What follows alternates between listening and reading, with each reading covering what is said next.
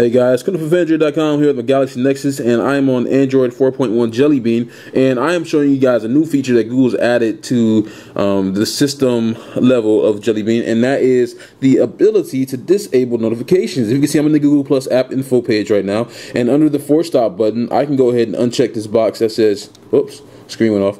I can uncheck it that says show notifications. So if I turn off notifications, it'll pretty much just end any notifications that this app will send you. I'm not going to do it for Google Plus, but you can do it for any app that you want to. You don't need to see notifications from an app that, like, if you want to play solitaire and that solitaire game doesn't have online play, like, why would it send you a notification? Like, I know a lot of people who don't like AirPush or those services that push ads to your notification bar.